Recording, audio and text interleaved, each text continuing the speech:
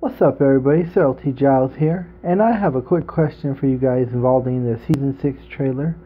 There will be spoilers in this question if you have not read A Feast for Crows and A Dance of Dragons. Anyway, so we know there's probably not going to be a Victorian. They haven't cast nobody, and as far as we know, there's no Victorian. So my question to everybody is, what is going to be the reason why Euron was exiled? Why Balon exiled him? Because we know that in the books he got exiled for having sex with Victorian's wife.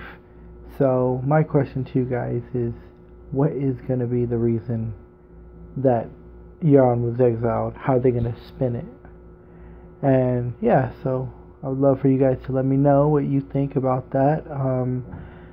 I didn't think about it till after the round table, and I should have said something when we were recording the round table. But anyways, yeah, I definitely would like to know that. Follow me on Twitter at Cyril T. Giles, and I'll follow you back. Give me a like, subscribe, and see you guys next time.